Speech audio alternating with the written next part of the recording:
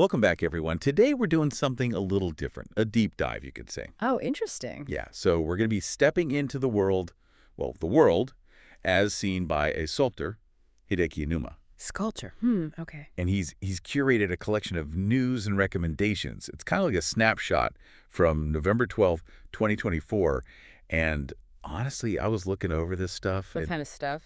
It's a wild mix, really. Yeah. We're talking video game releases, we've got art exhibitions in there, political news even. Okay, so kind of all over the place. Totally. There's even a healthier ramen tip, I think. Oh, okay, that I'm interested in. Right. So it's going to be fun. It's like this treasure map, through all these parts of culture and society. But But all seen through the eyes of a sculptor, right? yeah, through that artistic lens, exactly. So first up, right off the bat, he's super excited about the Dragon Quest III remake. Dragon Quest. Yeah, big in Japan, but I can imagine some listeners might not. Yeah, so can you give us some context? Why is this such a big deal? Well, think about it this way. Imagine the original Super Mario Bros., something super iconic, got a total modern makeover. Okay, I see. That's what Dragon Quest is in Japan, like a cultural touchstone. Wow. Generations of gamers grew up with this. It's pure nostalgia, So this remake, it's not just a game, it's an event culturally. Yeah, that makes a lot of sense. And it seems like Inuma's really tapped into all that. Definitely. But then, and this is where it gets interesting, right next to Dragon Quest, he's recommending a very specific Starbucks order. Wait, really? Yeah, the creme brulee latte, but with almond milk and extra caramel sauce. That's quite a jump. Right. It feels like we went from epic game release to Coffee break. Yeah. But I mean, think about it. Artists, especially sculptors, they're all about the details, the subtleties. Yeah. Like shaping a curve just right, finding the perfect form. Maybe this latte thing is in Iinuma finding that perfection in his everyday life. Huh, like a tiny masterpiece in a cup. I like that. It makes me rethink my own coffee choices. Okay, but moving on. Music now. Iinuma recommends something called, and I'm reading this verbatim, A Woman's Lifelong Friend, a fantasy story told through pictures. Wow, that's a title. Right. I have no idea what this is. Is it even real? I mean, tough to say for sure without more info. Could be obscure or a performance piece, who knows? Yeah, sure. But what it does show is that Iinuma, he loves stories no matter the form. Yeah, whether it's music or visual art or even a video game, he's drawn to that. Absolutely. That narrative thread seems really important to him. Speaking of which, captivating performances, he mentions the first take video with Masayuki Suzuki. Have you seen these? Oh yeah, those one-take recordings, they're everywhere now. They're so popular.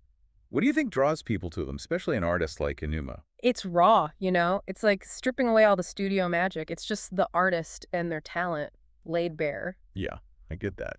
Maybe Iinuma sees a connection to sculpture, capturing a moment and emotion in its purest form. That's interesting, that link between performance art and something is, still a sculpture. Yeah. Okay, now, into the art world specifically, Iinuma has some exhibition recommendations. He seems really into a couple. Okay, which ones? So there's Honeycomb Garden and clay figurines. Already the name sounds cool. Yeah, and those clay figurines, those are dogu, right? Yeah, dogu, they're ancient. Wow, he's seriously ancient, thousands of years old. They're a huge part of Japanese art history. Wow, so for a modern sculptor like Iinuma to be recommending them, that says something. Oh, absolutely. They're timeless, these figures. Sometimes humans, sometimes animals, so stylized.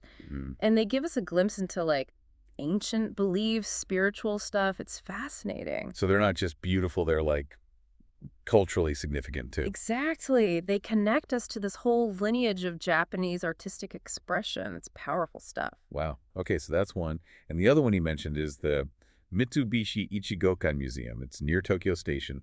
He even mentioned they have a new, smaller exhibition room. Interesting. What do you make of that? I think Iinuma likes accessibility, A museum in a busy hub, plus a space for maybe more intimate exhibits. It's like making art a part of everyday life, not just some exclusive thing. Exactly. Yeah. And then he goes even broader, encouraging people to check out international art events, specifically the Bangkok Art Biennale. Oh, that's cool. So he's not just focused on Japan. He's looking globally. Yeah.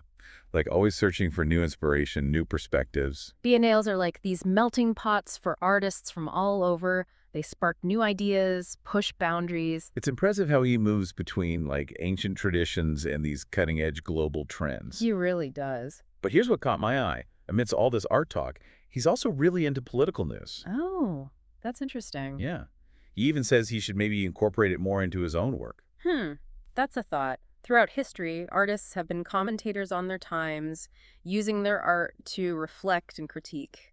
Yeah, and maybe Iinuma sees that potential in his own work to spark dialogue, Absolutely. It's a powerful way to engage with the world. And to make it even more modern, he mentions being fascinated with AI reading the news. Wow, that is very 21st century. Right. It's like he's on top of all these advancements, trying to understand how they'll change things, even in the creative world. It makes you think, where is this all heading? It really does. But it shows how multifaceted his interests are. For sure. Okay, before we move on to some specific headlines he found interesting, one more thing. Okay.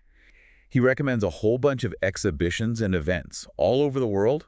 It's like a whirlwind tour. Give us some highlights. Okay, so Sotheby's is launching a new maison in Hong Kong. Not even sure what that means, honestly. Think of it like a super exclusive space, all luxurious, specifically for showing off and selling like high-end art and luxury goods. Oh, so like top-tier stuff. Exactly. And Sotheby's is a big deal, an auction house, so them moving into Hong Kong, it's a sign. What sign of what? That the Asian art market is booming, it's gaining power globally, it's a big shift. Wow, okay. Then on the complete opposite end, he mentions Dead End Gallery, an AI art space in Amsterdam. AI art, huh? That's a whole other can of worms. Right. AI is changing everything, the art world included. It feels like we're on the verge of something big. It's definitely shaking things up, raising all these questions about like authorship, what even counts as art anymore. Yeah, and where do humans fit into all this? Exactly. But I think it's more about collaboration, Humans and AI working together, pushing boundaries in ways we can't even imagine yet. That's a cool way to look at it. It's exciting and a bit scary all at the same time. And it seems like Inuma's right there, observing it all, taking it in. Yeah, he's definitely not one to shy away from the new and unknown. It's kind of contagious, honestly. I'm already feeling inspired. Me too. But all right, let's get into some of these headlines that really caught his attention. Let's see what we can unpack. Let's do it. Okay, so one headline, it really jumps out. It claims that reducing salt intake for health is a lie. I saw that. It's like the opposite of what we always hear. Right. And he even points out this recommendation from the article to drink the whole bowl of ramen broth, which is usually a no-no, sodium-wise. Yeah, but this article, it's from President Online, right? That's a pretty reputable magazine. Yeah, it's a business and current affairs magazine, well-respected in Japan, and they're focusing on salt for specifically older people. Oh. So it's advocating for like a moderate amount of salt, but paired with, lots of veggies, balanced diet. So not just cutting salt out completely, more like finding that balance. Yeah, and for older folks, they're saying that could actually be better than going super low sodium. Huh. That's interesting. It's like a simple food choice, but then it opens up this whole discussion about health and aging. And in cultural attitudes towards food, too, right? Totally. It's like Iinuma uses these little news bits to jump into these bigger themes. He's not just reading headlines, he's thinking about them. He's engaging with the information, looking for different perspectives. Which is what we're trying to do here, too. Okay, another headline that caught my eye. The first public middle high school in Aichi Prefecture. Oh, yeah, I saw him mention that. And knowing his interest in 2E and gifted learners, I bet that's why it stood out to him. Yeah, what do you think? Why would that resonate with him? Well, this new school, it probably represents a move towards, like, individualized learning, recognizing that not all kids learn the same way. Yeah, that makes sense. And 2E, that stands for twice exceptional, so kids who are gifted but also have learning disabilities. Oh, right. They often get overlooked in traditional schools. Exactly. So this new school, it could be a way to create an environment where they can actually thrive. So more inclusive, more responsive to different learning styles. Yeah, and that could tie into Inuma's artistic philosophy too, Like, as an artist, he's all about expressing yourself in unique ways. Yeah, and maybe he sees a connection there with education needing to be just as individualistic. It's a beautiful thought, isn't it? Fostering that creativity in future generations. Totally. Okay, let's shift gears a bit to movies. He's super excited about Mission Impossible: Dead Reckoning Part 2, calls it one of the best sequels ever. Oh, Mission Impossible. Those are always fun, but sequels are hard to get right. They are. So what do you think makes a good sequel, especially for a franchise like that? It's got to respect the original, but also take the story somewhere new, keep it exciting. That's tough balance. It is, but it sounds like Dead Reckoning Part 2 nailed it. The action, the story, all while staying true to what people love about the series. I'll have to check it out. Now, totally different vibe. He mentions this upcoming Indian film, Kalki 2898 AD. Apparently it has a huge budget, even bigger than RRR. Wow, RRR was amazing visually, so if this tops that, I'm intrigued. I'm not as familiar with Indian cinema, but this sounds like a big deal. It is. Indian cinema is really gaining global attention, and these big budget productions, they attract top talent, allow for incredible visuals. It's like showing the world what Indian filmmaking can do. Exactly. It's pushing boundaries, and I'm excited to see where it goes. And speaking of pushing boundaries, back to the art world, remember that Sotheby's Maison in Hong Kong? Yeah, the luxury art space. What about it? So you explained what a Maison is, but why is this move to Hong Kong so significant, like bigger picture? Well, Sotheby's, they're strategically positioning themselves in the Asian art market, which is growing rapidly. Hong Kong, it's become a hub for collectors, so this dedicated space, it's a way to connect with those high-end clients, to sell that top-tier art. So it's about access, but also about recognizing the power of the Asian market. Absolutely. It's a shift in the global art landscape, for sure. And then, total contrast. We have Dead End Gallery, that AI art space in Amsterdam. Yeah, AI art, it's still so new, so uncharted. It feels like every time we talk about AI, there are more questions than answers. Right, like what even IS art in this new age? And what's the role of the human artist? Big questions. But instead of seeing AI as a threat, I think it's an opportunity, a new tool for exploration. Like a collaboration between human and machine? Exactly. We could see completely new forms of art emerge from this, stuff we haven't even thought of yet. It's both exciting and mind-boggling.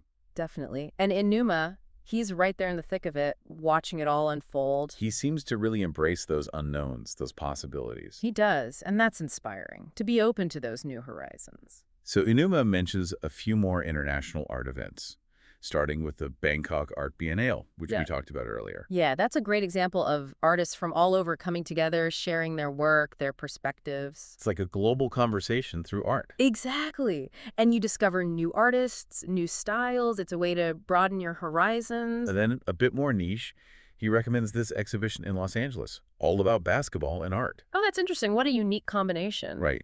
What do you think is driving this trend of like connecting art with things you wouldn't expect? I think art is breaking free from those traditional boundaries. You know, it's not just in galleries anymore. It's in pop culture, sports, everyday life. It makes it more accessible, more relevant to people. Absolutely. It's like saying art is everywhere if you know where to look. Okay, then he mentions a new wing at the American Museum of Natural History, the Richard Gilder Center. But he compares it to the Berlin club scene. Wait, what? That's a weird comparison. A natural history museum and a club. Right. But maybe it's about creating an experience, something immersive, engaging. It's like going beyond the typical museum exhibits, maybe using technology, installations. Making it more interactive, more exciting, more like a club. Yeah, it's about making learning fun, pushing those boundaries. So it's not just what you learn, but how you learn it. Exactly. And Iinuma, he clearly appreciates places that are willing to experiment to create those unique experiences. For sure. He touches on a couple more international events. Dark Matter in Berlin, the Nita Mukesh Ambani Cultural Center in Mumbai. Wow, all over the map, literally. It's like he's on a global art quest. And art is such a great way to experience different cultures, to understand different perspectives. It transcends language. It connects people on a deeper level. Absolutely, and I think that's what Iinuma is drawn to, that shared human experience. Okay, and finally, back to Japan. He recommends the Okayama Art Experience, which seems to blend art with the natural beauty of the region. Oh, that sounds lovely. What's the appeal of these kinds of events where art is integrated into, like, landscapes or urban spaces? I think it creates this dialogue, between the art and its surroundings. You see both in a new light. It's like art isn't just this separate thing. It's a part of the world we live in. Yeah, it's woven into the fabric of our experiences. And it makes you appreciate those everyday moments, those unexpected connections. And is great at finding those hidden gems, those little sparks of beauty and inspiration. He really is. It's like a reminder to keep our eyes open, to be curious. Okay, before we wrap up, let's circle back to some of those headlines that really grabbed his attention, starting with that salt article, the one that claimed reducing salt is a lie. Oh, yeah, that was a bold statement. It really was, especially since we're always told to cut back on salt. Yeah, it was, especially for, well, for older folks. That's who the article is talking about. Right, from President Online. Exactly. And it wasn't saying, like, salt is good for everyone, more like for older people, moderate salt, especially with a good diet. Lots of veggies, all that. Yeah, a balanced diet, it could be better than going, like, super low sodium. That's what they were arguing. And even suggesting, like, finishing your ramen broth, which is usually considered the salty no-no. Yeah. It was definitely, like, a provocative take. And Iinuma, he seems to like those ideas, the ones that challenge what we think we know. Makes you rethink things, for sure. And I wonder, with this article, if he's also thinking about different cultures and how they view food and health, especially as people get older. Oh, that's interesting, yeah, because what's healthy in one culture might be totally different in another. Exactly, and how those ideas change as we age, it's all connected. And it seems like in Iinuma, he's interested in those nuances, those different perspectives. You're not just taking things at face value, always digging deeper. That's what makes this so interesting. Totally agree. Okay, the other headline, the one about the new middle high school in Aichi Prefecture. That one really stood out, especially with Inuma's focus on 2E and gifted learners. Right, that new school, it probably signals a move towards, like, really personalized learning. Recognizing that different kids have different strengths, different needs. Yeah, instead of that one-size-fits-all approach. Exactly, and 2E, that's twice exceptional, right? Kids who are gifted but also have learning disabilities. Right, and those kids often struggle in traditional schools. Yeah, they don't always fit in, so this new school could be a way to, like, create a space where they can actually thrive. So more inclusive, more flexible. Exactly. And I think that probably resonates with Inuma's artistic side. How so? Well, artists, they're always pushing boundaries, thinking outside the box. Yeah, they don't follow the rules. And maybe he sees a connection there, like education should be just as individualized as artistic expression. Wow, that's a really cool way to connect those ideas. It's all about nurturing that individual potential. Yeah. Whether it's art or education, it's about letting people shine in their own unique way. It's been amazing, this whole deep dive going through Inuma's world. It's like he sees inspiration everywhere. He really does, from video games to coffee to, like, serious news and cutting-edge art. It's all connected for him. And he blends it all so seamlessly. Not like separate boxes. It's all part of this, like, tapestry of his perspective. And what's so inspiring is how he draws those connections between things that seem totally different. Yeah, like he shows us that creativity isn't just about art. It's a way of looking at the world, a way of thinking. And he encourages us to do the same, to be curious, to ask questions, to find those unexpected connections in our own lives. He's definitely challenged us to rethink some of our own assumptions, to see things from a new angle. And that's what it's all about, right? Expanding our horizons, finding beauty in the unexpected. It's been a journey for sure. And on that note, to our listener, we leave you with this question. What seemingly unrelated things in your life could be connected? What hidden threads are waiting to be discovered? Keep exploring, keep questioning, and keep diving deep.